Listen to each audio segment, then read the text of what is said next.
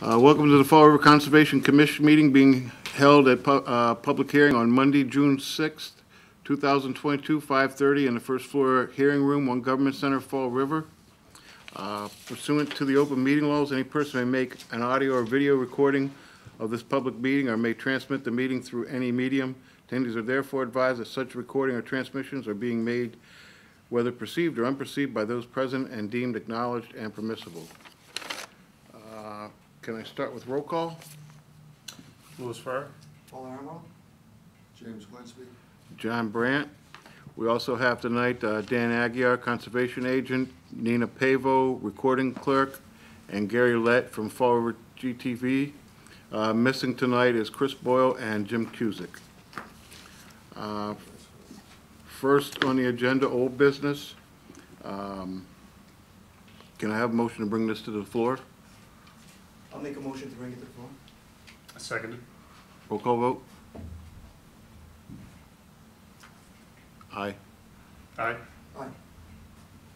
Aye. Okay. The request is for certificate of compliance SE-24-722. Owner applicant is Juan Fernandez. Project location is 178 Lake Avenue. Assessor's map is D-21-006. Filed by Alexander Gutsky.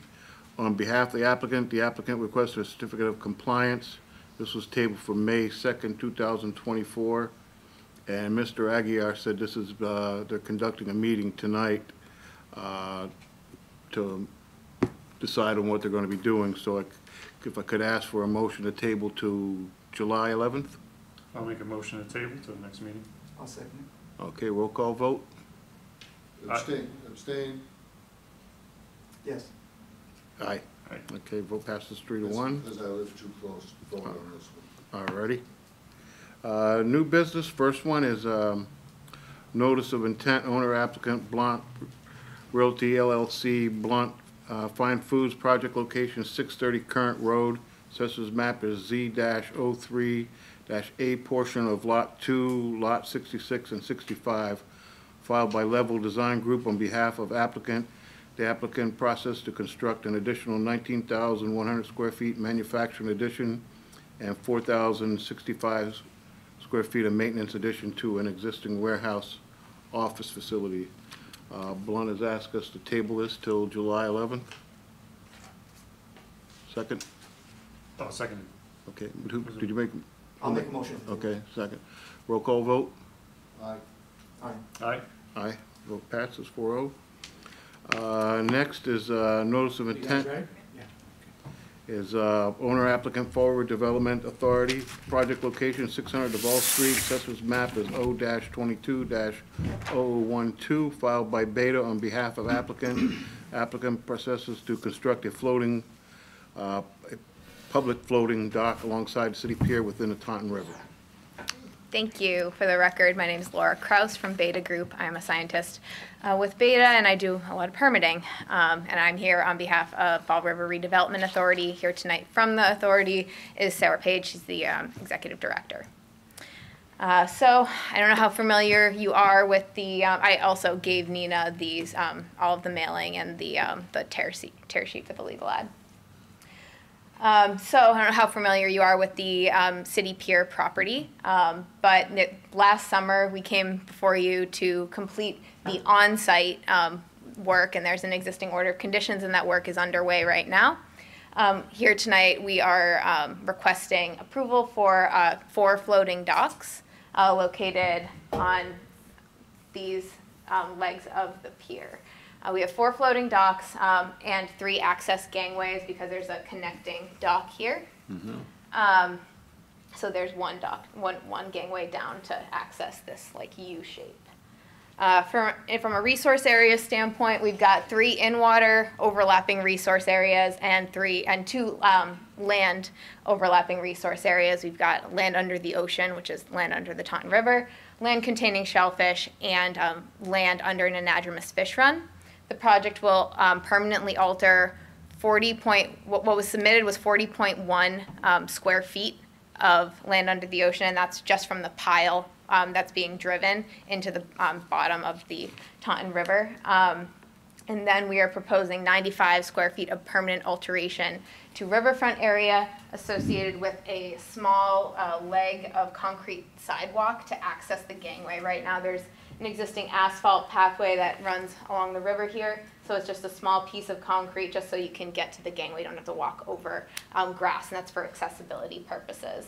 We are also proposing, back to the last sheet, 120 square feet of temporary alteration, and that's just in order to install the concrete walkway. We need to remove some of the grass, install the concrete, and then we'll re-establish grass around that area. So pretty simple project. We did receive some comments from Dan related to the ADA compliance. So we did take a closer look, and we had to extend these two floating walkways that are in the interior in order to meet the ADA requirement. So we did make an update to the plan, and I have those. I don't know if you can accept them tonight, but so we've extended this floating walkway here and floating walkway here, and in order to make this extension, we had to add a pier. So that increases our impacts to land under the ocean to 40.8 square feet, so it's 0.7 square feet, so it's really a minor revision, but we also added the notes to the plans as required for ADA requirements. And I have hard copies of those if you'd like them. And we'll send these to Mass DEP as well. Thank you. So are there any questions? Now, you'll be doing the work from in the water? We'd like to reserve the right to do from either the water or the pier itself. It's probably going to be from the water, but they may decide to drive some from the pier. So, like, when you start, you'll time this with, I guess, the seasons with the local seafood, the fishing and all that. Time of year. Yeah. So they actually, Division of Marine Fisheries didn't request any time of year restrictions. I actually reached out to them because I was surprised by that. And they said that they only request time of year restrictions when you're installing greater than 100 piles or if you're dredging or you're doing more intensive in-water work. The only turbidity causing activity is driving the piles, and it's really short-lived. So they didn't feel like time of year restriction was necessary. And we did receive that correspondence from them. Okay. What piles are you using? What kind of material? It might be a mix. I think right now it's probably going to be wood on the interior, the ones that are more protected. So there's interior here for Dock A. We've not labeled them Dock A and Dock C. Those will likely be wood. And then the ones that are more exposed will likely be either fiberglass or steel. Okay. Now, the floating docks, are you going to have something in case the tide goes down where it won't? Yes, so the floating docks have been designed and shifted away from the pier enough that they will be above the, there will be a separation of 4 feet at mean low water. So there'll be a separation from the dock to the stream bed of 4 feet at mean low water. All right. Does the board have any questions? And that's why you need these stairways for the 4 feet drop, for the difference. How far away how far away are the docks the floating docks from the pier? They're at least 5 feet so that there's no disturbance of the actual sheet piling that's holding up the pier itself. The reason why we have these interior floating docks here is for the gangway access. So the gangways are each individually 80 feet. So they're going to be 80 feet long aluminum gangways that will then land on these interior docks here and here. And then you'll just walk across into the. When they're all in, assuming we vote in favor, will I be able to walk on these? What do you do with them? People will be able to tie boats, so if they wanted to access City Pier from the water, they could come. There'll be cleats that you can tie up like slips. They're transient. Their intended use is for transient docking, no overnight docking. And people can spend the day at City Pier. They might walk the path or something like that, and then they'd have to leave the pier by the end of the day by dusk. So I could walk out on them? Yes, you could. Thank you. I think that not past dusk though, right? There'll be gates at the entrances to each of the gangways, so you wouldn't be able to access them after dusk. I wouldn't be able to what? Access the docks after dusk, so after Oh, yeah, after right, sunset. yeah, Nobody wants to be out there anyways, so And, but not fishing. I don't believe that. We're not there- yeah. allowing fishing on the pier. I think that extends to the docks as well. Mhm. Yeah, okay. Is that disappointing? I had several folks talk to me about fishing from the pier, yes. Right. They're fishermen and they like to fish, I mean, they're, you know, they think scuppies and stuff like this, they're not, you know, a few fish for supper, and, we need a fishing pier someplace, down, someplace along there. I'm not planning your shore for you, but I'm just saying we need one or two places that people can go safely. Sure. One question that I had was with regards to the bottom material now that you're gonna be driving into. Has there been any environmental testing on that soil? I mean, I know the story passed of the pier itself, but would we potentially be disturbing any type of, you know, riverbed bottom that may have some level of contamination? We haven't done any testing, so I don't know. It hasn't been requested by any of the review agencies either. So there's gonna be, what, 50 piles being driven down about 30 feet? 52, but yes, yeah. 52? Yeah. And has there been any kind of, I don't know, impact as far as the studies for the water circulation? Is this gonna impact anything like that? Because I know there's some fish runs there, like Dan was saying, some shellfish. So has there been any studies? There haven't been any studies, but we do plan to use, so that under the Army Corps requirements, they require that you use a soft start. So what it does is you basically start driving the pile and then you stop, and it allows for like any shellfish that are in the area to move, and then you'll keep, you know, driving. So each pile will be driven that way. There'll be no change in the circulation of water in that area either. Something to note that, and I know this commission doesn't normally deal with docks or piers and things of that nature, there just aren't that many of them. There's another level of permitting beyond this, Yes. called the Chapter 91 licensing process, where a lot of these questions get scrutinized even greater. When they submit the actual dock construction plans to them, because they actually get a license from the state, from the governor issues a license for them to have these floats, because no one owns, well, the state owns this land that's in the water. So you have to get a license from the state to have these floats in the water. So they first have to come to us to deal with the environmental issues and the jurisdictional areas, but there is another level of permitting prior to construction. That deals with the actual construction of the docks and all of the components that you have to meet, which I believe these all do. That's correct, and we also need to go to Army Corps for this as well as MEPA. So there's a lot of people looking at this, but yes, thank you, that was very helpful. And you'll also, the Conservation Commission receives a copy of that application when we go through the Chapter 91 process that Concom is required to be looped in. And it's important also to note that, so if you're familiar with how the Cove restaurant sits, for instance, if you look at the southerly end of the Cove, you'll see that they have this parallel float system along that wall. To the northerly side, you'll see where they have the finger piers that come out where all of the boat dockage happens. This is similar to the southerly portion, where it's just parallel, I think 6, I think one of them's 8 feet wide, right? Yeah, the interior one up here is 8 feet, the rest are 6. So that just allows people to come up, again, dock for the day, tie up. I'm excited to see it, you know. It is, come it'd to be, I mean, fruition. we've talked about it for a long Yeah. time, having some transient dockage like that, because, you know, if you have boated at all, when you get somewhere and you wanna get off the boat to go out for ice cream or out for dinner, it's very difficult to find places to tie up in these private marinas. So this will be a great asset for the city to promote The more what's people we happening. have stop by, dock their boats, spend money here.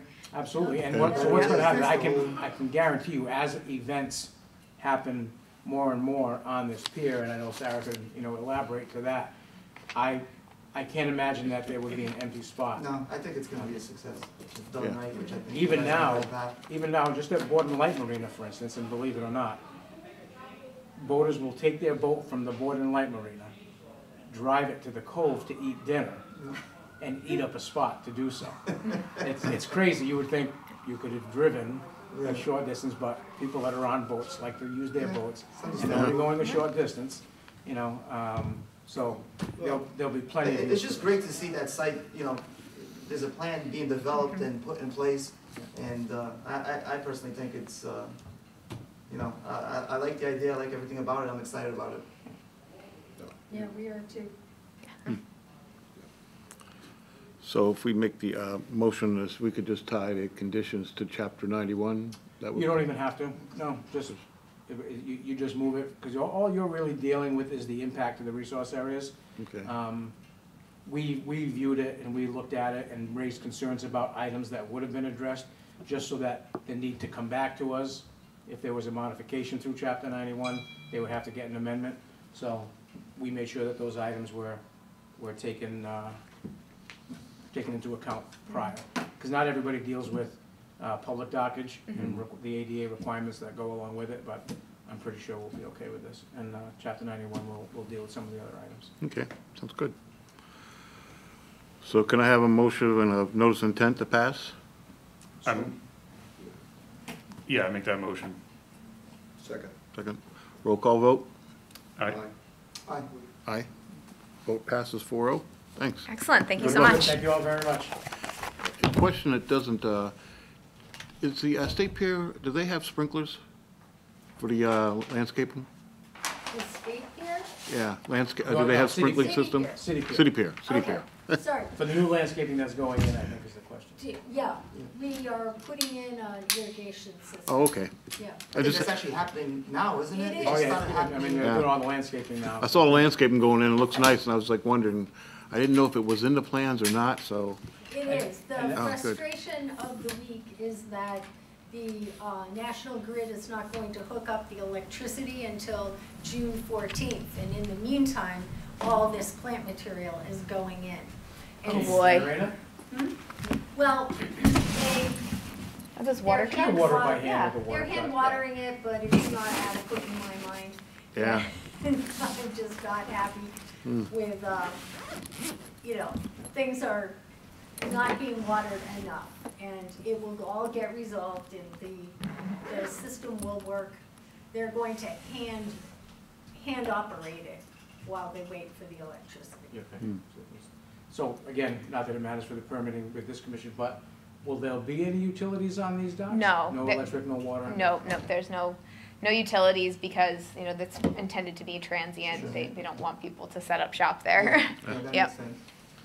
Although when we put the utilities in, we foresaw that you could want to add them if you created more permanent dockage. So the utilities are run in such a way that it won't be hard to pull the utilities over to the docks if we decide at some point we want to do that. Yeah, you might find out that the more people come, they may request for the, because like Horse Neck Beach, for instance, everybody went camping there for so many years and everybody knew you were going bare bones. It's just, you're going there with what you came in with. Now But things- over time, it's become full-fledged, you know, so. I like the fact As the that we're need starting arises. off with a transient system and see where it takes us, instead of going, you know, full speed ahead, so I think Yeah. it's, for me, I think that works a little bit better. Let's see what happens, and then if it becomes that much of a success, then you have the conduit, you wanna put electricity, Right. you wanna Yeah. make it more than it is, then The other thing we might say related to that is that we're just going to start,